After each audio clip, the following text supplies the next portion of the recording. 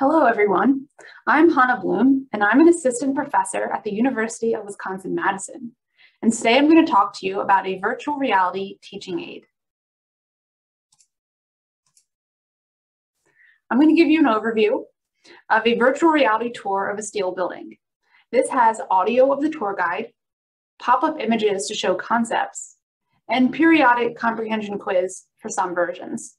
I'm going to go through the details and demonstration, how to access, and suggestions for implementation.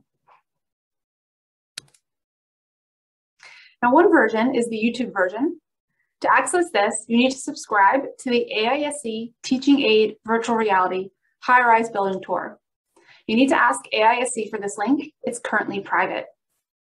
You need to log into the same YouTube account that you subscribe to the building tour with on your VR headset through the YouTube VR app.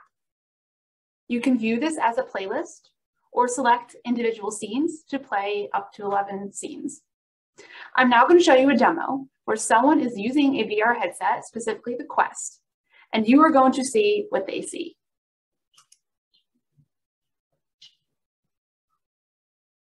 Take another look at the 52nd floor framing above you.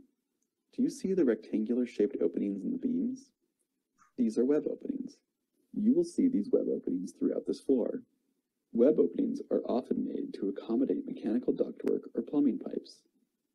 Working with other trades, structural engineers coordinate the locations of these openings in optimal locations along the beam span. Generally, areas of low shear are preferred because a large section of the web is being removed. Throughout the design process, coordination with the architect and other trades is important for a successful project. In high-rises, the teams include experts in mechanical, electrical, plumbing systems, and vertical transportation, aka elevators.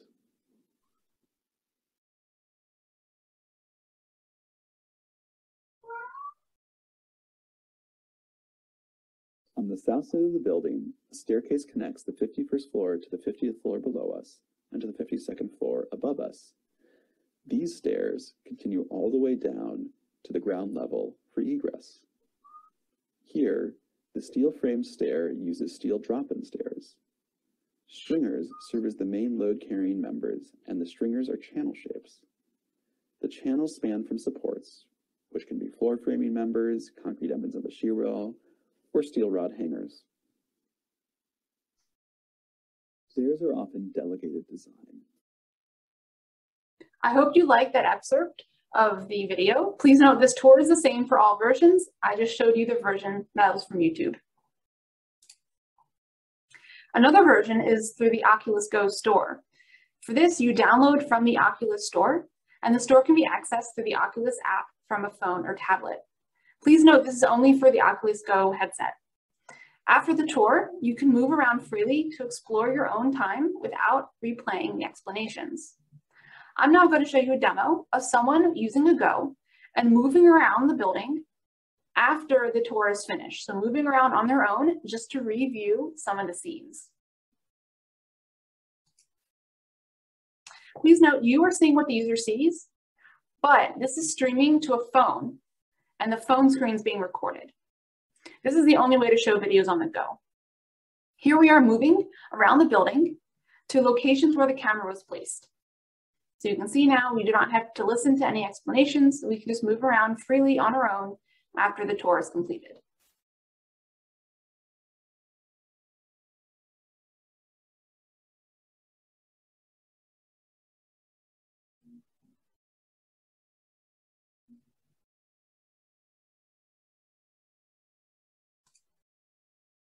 Another version is the web version. This can be found online. This has some quiz questions after certain scenes. As you can see here, we have question 1, question 2, and question 3. These are comprehension questions to help the students assess if they have understood the explanations.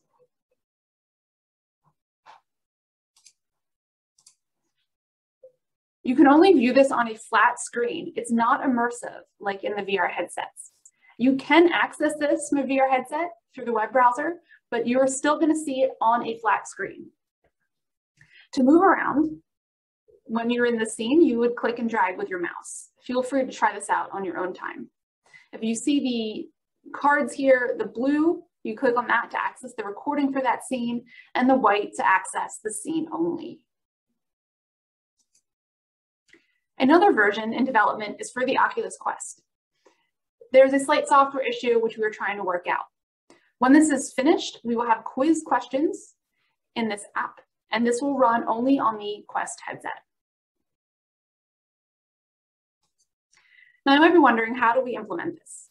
If you're planning on getting a VR headset, I recommend the Oculus Quest 2.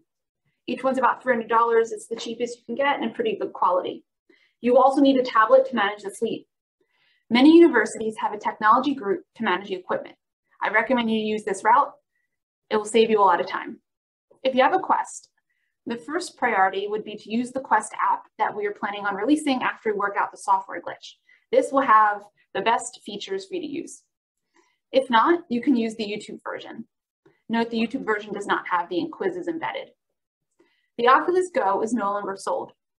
If you have a Go, I recommend you use the version from the Oculus store that will give you the best performance. If you have another VR headset, not listed above, use the YouTube version. If you don't have a VR headset and don't plan on getting any, use the web version. So how can we implement this? AISC will explain how to access the VR files, either the web or YouTube platforms or through the Oculus store. We also have a quiz for students to take after the tour. My research group's currently using this quiz for an engineering educational study. So after we have finished with our study, we will gladly share the quiz and the solutions for you to use in your own class. I want to give a special thanks to the VR building tour team, especially to PhD student Ed Sipple, who has helped a lot with this development, and also to thank the AISC education group.